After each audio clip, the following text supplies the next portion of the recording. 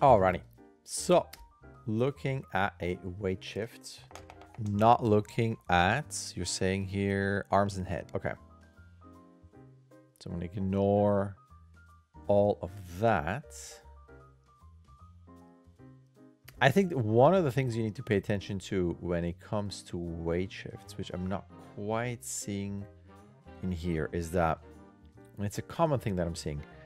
Imagine you have, let's keep this like that, and then we have, this could be a leg, a stick, whatever it is, you know, that's a specific height.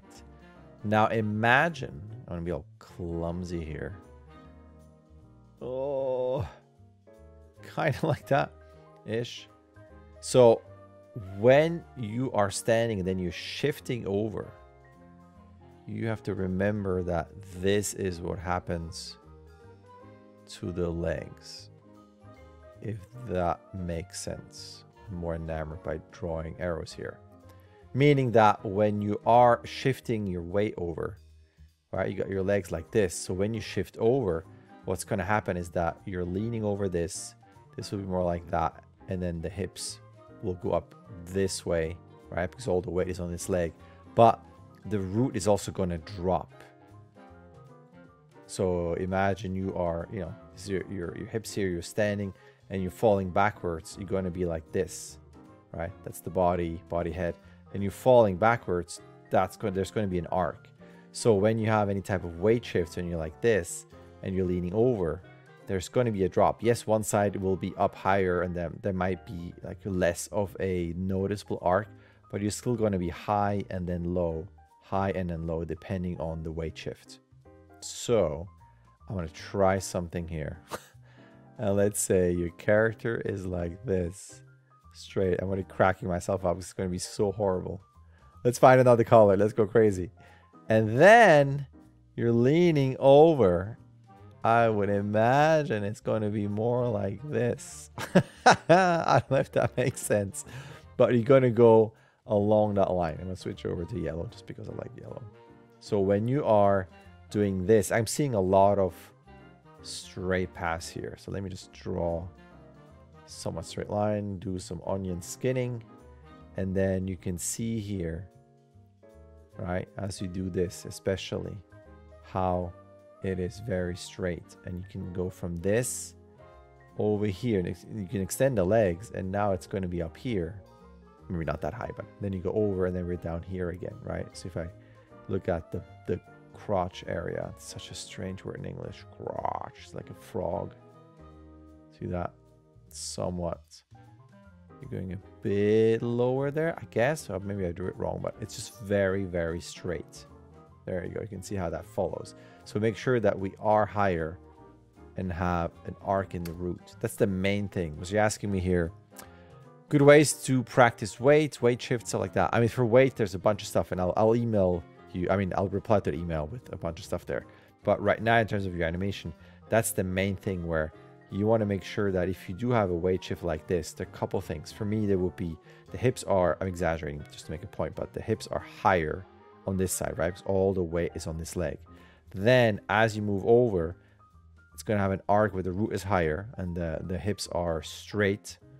And then as you go over, it's not going to immediately shift over because you have kind of a shift and then you settle into the weight. She's kind of off balance though at this point a little bit. Watch out how far over we are.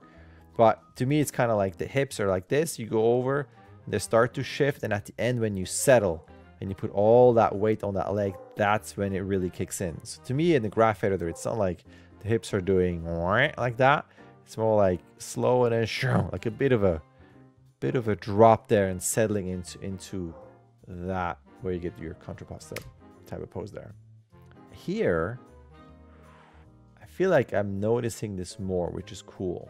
It still feels a bit straight in terms of the path. It feels like it's going fairly straight this way. Okay, hold on. If you are tracking this, I feel like you have a little bit up and down, but if I do this and I take an arrow along that line and you are doing, let's see, go backwards. You're going a bit lower, unless my drawing's a bit off, but it still doesn't have quite the arc in there. Again, we're ignoring arms and the head. So for me, it would be that kind of thing.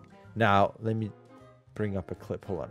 I always bring up this sequence in my camera lecture just because there's a great weight shift here. And turn off the sound here. As he goes over and... What I like about that weight shift, there's so many things I like. You know, it's a different FNR, so in terms of the pose and how it's completely in character, and you got that lift with the swing out of the leg is great. But there's a good sense of there's a certain speed you're going to have because you're shifting weight, and there's going to be a fairly sudden, not linear, but a fairly sudden stop in that shift. Translate this way, because now this leg is firmly planted and starting to push the other way, even though it has to have a bit of an angle this way, can't be fully straight. So with that, it starts to push against it, so that translate is going to stop pretty fast like that. It's not going to be like a like that. It's going to have a noticeable stop, and during that noticeable stop, the hip is going to shoot up a bit again, because suddenly that thing just pushes up there. Just want to show that one. It has a good sense of weight there as well. But that's what I would pay attention to. I like little changes in the feet. I think that's definitely neat. But I think you just want to push that. Like right now, I'm seeing a lot of just straight actions. If I had to look at something that stands out the most, it's that. So I would look at the arc that it has, and then the sudden shift and the weight of that leg stopping that weight shift, and how that's going to push that hit up a bit sharper towards the end. Hope that makes sense. And I will list some other things that you have here. Questions here in the email. I'm reading lifting here. I will list that in the email. Alrighty, thanks. All right, there's an email. You can sign up. You can start whenever you want. You can submit whenever you want. You get 16 submissions. Either way, a like and subscribe would be awesome. All right, thank you.